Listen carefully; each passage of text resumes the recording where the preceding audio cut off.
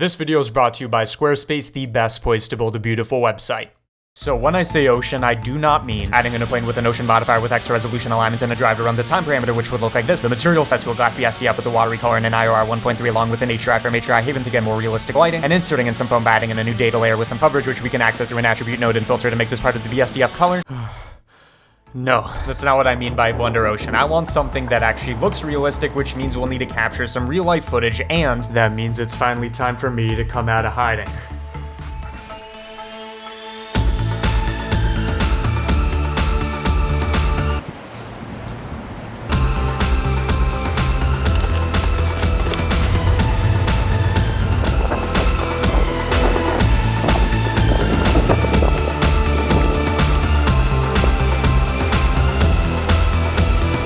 So yeah, surprise, it's a matte painting tutorial, but specifically for oceans that you can do with pretty much any body of water that's, bigger than a puddle. And while you could do this in traditional compositing, I thought, it's boring. So instead, I'm gonna show you the wonders of viewport compositing. And that's a dramatic way of saying we're gonna be projecting our layers onto some spheres in the viewport, which I know is a weird way to work, but it's essentially real-time and much more interactive, unlike the compositing tab where you gotta sacrifice your firstborn and like deep fry your testicles just to get this thing to be moderately responsive. But anyways, viewport compositing is actually a fun way to work where you can replicate most effects you can do in normal compositing, and yeah, sometimes it's a bit tricky, but like with actually, no, you're right, maybe this is actually too hard. We better quit while we're ahead. I'm calling it. We're wrapping up here. We'll try an easier effect next time.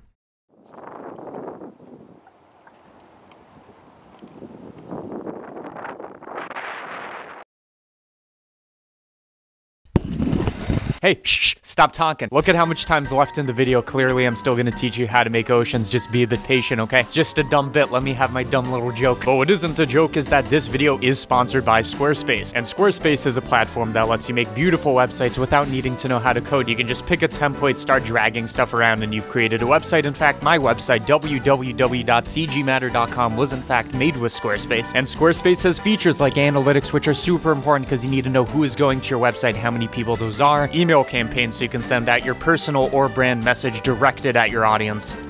And you can already get this super affordably with an annual subscription that is less than $10 a month, but I'm about to make that deal substantially sweeter. After you go to Squarespace to try your free trial, you can use my link in the description to save 10% on your first purchase of a website or domain. Now let me teach you how to actually make this ocean without baiting you again. Yeah, so like I was talking about, go film some footage of any water you have near where you live, and I don't want to hear any excuses, okay? I was like climbing out on these rocks, almost split my face open just to get some stupid shots more up close. Just whatever means necessary, get your footage of some water, and then we can begin. And just like any other effect, it seems that tracking is always at the beginning of the story, which is a shame because I hate talking about it, but I think I can keep it simple. So this is the footage I'm deciding that we're going to use because it has a very well-defined horizon line, and yeah, there's objects like this one that should be in the foreground in our compositing workflow, which is tricky, but you know what, we'll get back to that. For our purposes, all that matters is dragging in our footage directly to import it, hitting these two buttons to get started, picking a feature, and control-clicking to add a tracker. Use Alt-S to make sure our search window is big enough, and then Alt and right left arrow to track forwards and backwards respectively. And then we're just going to be repeating this process over and over again until we have like 8 trackers throughout the shots. But some tricks to speed up your workflow: you can click this to automatically detect features, use the annotation tool to constrain where we want these trackers, because of course you wouldn't want to track something like the water that's moving all the time. It doesn't make sense. So let's keep that out of our selection, repeatedly using this process as a sort of manual auto hybrid tracking. And when you're done, you can have Blender calculate an initial camera solve, and don't worry, you will get a super high tracking error for this. Like really anything above 1 pixel error is like pretty much unusable. Again, don't worry about this. This is normal. We fix it by enabling tripod because I filmed this using a tripod overlooking the harbor. But even if you did technically move while filming, as long as you're only tracking super distant points like those buildings over there, there's effectively no parallax, making it very, very, very close to a tripod shot. But anyways, also enable some of these other settings, resolve for the camera, and wow, that's a much lower pixel error. That's actually going to be usable for what we're trying to do. Okay, finally we're done with tracking. I swear every time I talk about it, I enter some kind of fever dream where I really don't want to be there, but also I don't have a face. But projection is the next step in this process, and you can see it's kind of weird that the moving camera stabilizes the footage on the geometry, but that's actually going to be super useful in a bit. Hint, hint, and the knife tool, that's what it's going to be good for. But also the distance of our sphere from the camera doesn't seem to matter, which is great if we want to start stacking layers for compositing, not have them overlap on top. But you know what? I think I'm getting a bit sidetracked here. The process I found the easiest was just adding in a sphere centered at the camera. This is going to be tracked to the motion, and we can use use view coordinates to reorient it so the horizon has an edge loop, then creating a material like this that will play the footage in real time, which might not look the best, but if you either set the coordinates to windowed, making sure to only keep the faces that actually show up in the shot, that will work, but only from the camera view, or if we add in a UV project modifier from the camera's point of view with a bit of extra geometry, then we've isolated our footage correctly, which again looks perfect from the camera view. Next, added in another sphere further in the background and loaded in an HDRI texture from HDRI Haven just so we can get a matching sky meeting at the horizon line, which of course brings back the issue of the foreground geometry that gets cut off by the horizon, but again, don't worry, we already know how to take care of this. It's just going to be another sphere in the foreground with the projected video, and bust out that knife tool because we're isolating the entire thing, keeping only those faces, and would you look at that, it's tracked on perfectly. Final thing is I thought it'd be cool to add in some haze to really blend these elements together in a procedural way, and of course the sphere has to be behind our foreground section, and here's the node network I decided on, which basically just controls the haze distribution using a color ramp, and we can also choose the haze color. By the way, if any of these steps aren't working for you and you're getting these solid black sections of the sphere without transparency, it's because you have to set the material blend mode to alpha blend for Eevee, or just switch over to cycles instead. Probably should have mentioned that a bit earlier, but oh well. At least we have our finished composite, which we can render out with some motion blur, which by the way we get for free from this process because of the tracking. And for the actual very lame 2D compositing, I thought that oceans usually look like this very cold and uninviting places, so I just dropped the gamma a bit to wash this out, and also mixed this with some tone mapping to make it even more bleak. But yeah, that's the secret to Blender Oceans. You can use this technique really on any footage that has a distant horizon line, which is pretty cool.